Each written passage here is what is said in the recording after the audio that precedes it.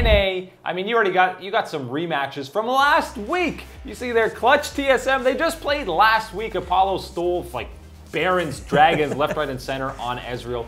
Even stole a red buff. He's stealing everything. Stealing everything. It's a weird turnaround that they're playing back-to-back so quickly. You also got Team Liquid, CLG, Liquid. Both, that's 0-4 last week between those two squads. So see who can bounce back from a tough week.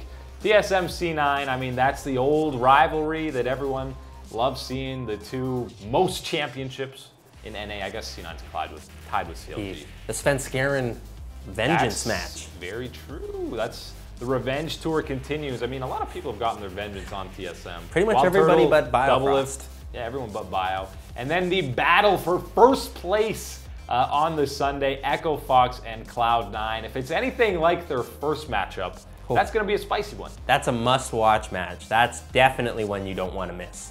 Absolutely. Let's start with that C9 TSM matchup because, I mean, again, these guys have played in countless finals. These guys have played in so many marquee matchups in the regular season. But right now, Cloud9 looks like a much better squad. They're firing on all cylinders. Licorice is way overperforming what people were expecting. Oh no, Cloud9 lost the offseason. No contracts, Impact's gone. Wow, maybe this is the end of the C9 era. Maybe every team needs to lose the offseason if this is how you're going to perform afterwards. Cloud9, absolutely the cream of the crop in NA so far. They've just looked better than every other team. You know, Echo Fox has the same record at 7-1, and yes, Echo Fox has looked dominating in most of their victories as well, but there's just something about the way that Cloud9 has performed that just is the absolute best that we've seen so far this split. And I think that heading into their matchup against TSM, it's going to be extremely interesting because of this idea that you have Svenskeren, you know, this vengeance type of matchup. Think back to the times that C9 has lost to TSM in the finals of the splits, and who's the jungler for TSM most recently for that? Those are all Svenskeren. So it's definitely going to be exciting to see him on the other side of it now in this storied rivalry, and I'm excited to watch this one. And I think that it's going to be Cloud9 continuing their winning trends. TSM, yes, they are looking a lot better, picking up a very decisive and controlling win over CLG last weekend, but that was on the backs of a horrible loss to Clutch Gaming where they had such a great start and just the worst neutral objective control leading to them losing the game later. I expect better from TSM, but I don't think you're gonna see it in this matchup against C9. I think it's too strong for them to take down. I mean, this would be a statement game, and it would be very TSM for them to have a super dominant win over a top team in Cloud9, just for people to be like, oh crap, TSM's actually going to be a solid team. But yeah, I'm hard-pressed to see them doing that. I still think TSM needs some time to kind of figure out what's going on there. And Svenskeren has not been shy about saying how much he likes the atmosphere at Cloud9 more than TSM. I know that's his current team. Of course, he's going to talk them up. But I mean, he's talked about the coaching staff, how players deal with you know, mistakes in game. There's less egos on Cloud9. Some pretty heavy shots towards TSM in terms of egos and just the coaching staff as a whole. And definitely one other important factor into this matchup that I think we should be considering is definitely the bot lane. When you look at TSM's with Sven and Mithy, a lot of hype brought in on them, best in the West, and they come in, and their performance has been good, it just has not been great yet. And that's something that you would expect and can demand from a duo like Sven and Mithy and what they've accomplished. But who has been great already, Sneaky and Smoothie have definitely been what I think is the best bot lane so far to start the spring split, and I think that they're going to continue that into their matchup, and it's definitely going to be one that all eyes should be on this one because this is going to be hype.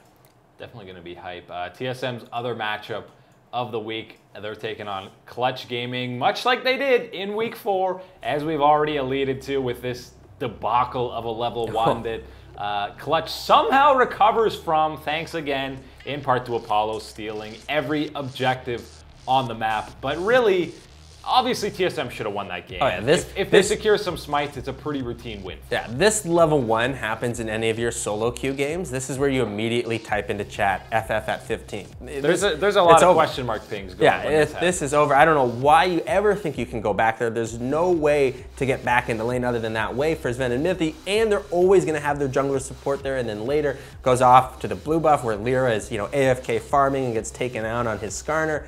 Not good performances, but you know who did have it? Apollo. Apollo was fantastic for Clutch Gaming, and a large reason of it was because TSM had such poor control around these neutral objectives, and they were neutral objectives that were important enough to keep Clutch Gaming into it. Now, when you look at a lot of these team fights that were going on for TSM, they were clearly the better team in my opinion on how they performed and how they can play. Now, if they are able to keep everything in mind and are able to control the maps, neutral objectives well, and still play the game that I know that TSM should be able to, they should pick up this win against Clutch Gaming. But this is definitely an important week for Clutch Gaming as they need to be continuing to pick up these wins, and especially against top teams like TSM, it really helps their case for making a playoff push. Yeah, a couple of 500 teams in this one, but I'm just interested to see how this game plays out without a massive advantage like that at level 1. I mean, Clutch was playing from behind for the first 30 minutes of the game, even with Apollo stealing a couple objectives. And really, outside of those steals, I actually don't think Apollo had that great of a game for Clutch. It was just those Q snipes and true shot barrages. In terms of team fights, I don't think he was that great. I think a lot of that's just due to Ezreal. I still don't like that pick going forward. He's underwhelming in pretty much any game that I watch. But I mean, yeah, we're getting rematches now, and that means we've got established storylines. I think TSM is going to be a little pissed off after their last loss to Clutch, and I think they're going to rebound with a pretty dominant performance in this one. Well, it's definitely one thing to also keep an eye on for sure is going to be Mike Young's performance. Was not the best, very poor control with his smites and neutral objectives in their first matchup against Clutch, and how much of that is going to be in the back of his mind, right? I know when I'm, playing as a jungler, and if I've screwed up a smite or two in the early part of the game, I know that I'm thinking about that as I'm heading into Baron, at 30 minutes, something like that. I'm thinking, I've already messed up. I don't want to do it again, and then let alone having done that and costing your team a match already is something totally different. I expect Mike Young to be a professional, bounce back, get it out of his head, take it on into a new game, but you never know how the performance might work out after something like that. I mean, I hope for his sake that something like that isn't going to get into his head because, I mean, this is only the regular season and the spring split. Yeah. If it's getting to you mentally at this point, for a team like TSM that has international aspirations, you're going to be in trouble. That's for sure. Trouble. The big match of the week has got to be that Cloud9 Echo Fox, 2 7-1 squads. The last time they played, they were fighting for first place, and it was a spicy one. I feel like I've got to slightly favor Cloud9 in this one just because of how they performed recently. Yeah, Echo Fox also has looked solid, but I mean, Cloud9 has shown more so than in recent years when it was just the Jensen show. They can win from advantages in every single lane. Now, see, for me, it's all going to come down to one decision. Does Cloud9 ban out Dardoch's Zac?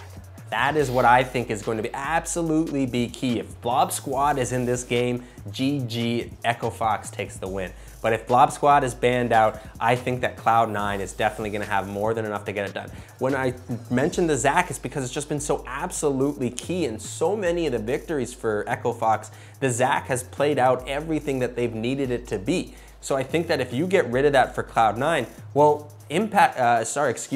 Licorice has shown before that he can absolutely handle Huni in the top lane, which is maybe your scariest matchup in that game. And then what? Then you have Phoenix and Jensen in the mid lane, which you have to give Jensen the advantage for. And then in the bot lane, which yes, Altec and Adrian haven't looked like they've been outclassed by anybody, we're going up against the bot lane that I think has performed the best so far this split in Smoothie and Sneaky. So I absolutely will give the advantage to C9, but they are definitely going up against a team that can take them down if they have Zac. That's the key for Echo Fox. Yeah, definitely something to look at in the draft phase. I mean, that bottom lane, you can probably cancel each other out. They're both some of the top tier bot lanes in that squad. If you're looking in that pick ban though, another champion that for Echo Fox you should probably ban out or be picking up is Smoothie's Alistair. He has been lights out on that champion. I mean, his roams in the jungle, in the top lane, in the mid lane, across the entire map, he just looks so clean on the cow. Yeah, it's absolutely something that he's allowed Sneaky to perform even better in the laning phase, and then out of that laning phase, Smoothie has definitely been arguably the best support at impacting the game and finding ways to set up and support his other laners as well. Yeah, well, lots of interesting matches in NA and EU because now we're finally starting the rematches so teams can get vengeance and then teams can prove if it was kind of a one-off win. But either way, these standings in both NA and EU are going to be shaken up a bit this week with a lot of the top teams playing each other. Definitely exciting things. And again, as you said, this is it. We're starting to see some of these rematches finally. People have been talking about best of ones. Best of ones are exciting, but one of the things that is the downside is that you don't get to see how teams adjust and the strategy that goes in after that point. Now we will start to see that, and I think that this will bring a new dimension to the games that I'm excited for. Make sure to like, comment, and subscribe for more esports content.